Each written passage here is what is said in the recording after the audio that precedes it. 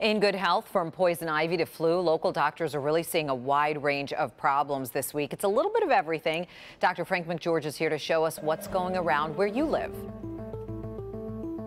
Heat-related illnesses have eased up as the temperatures have dropped off, but doctors' offices are still quite busy and a variety of problems are to blame. Here's what's going around near you.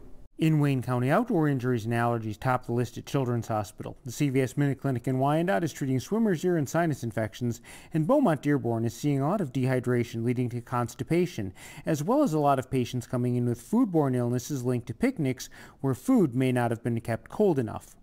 Moving to Oakland County, Dr. Tim O'Neill at Clarkson Medical Group is treating strep throat and reports 3 cases of influenza this week. Dr. Nancy Crosley in Oxford is seeing allergies and poison ivy.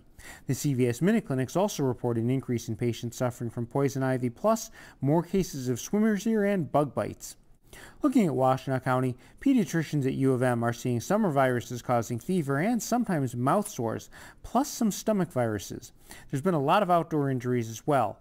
On the adult side, doctors report upper respiratory infections and heat-related breathing problems. Heading to Monroe County, ProMedica Monroe Regional is seeing injuries from sports and still some difficulty breathing from the heat. ProMedica Physicians Family Medicine is treating coughs, pneumonia, and seasonal allergies. Finally, in Macomb County, Dr. James Larkin at McLaren Macomb reports an increase in allergy sufferers with hay fever and asthma complications. He's also seeing stomach viruses and a high volume of outdoor injuries.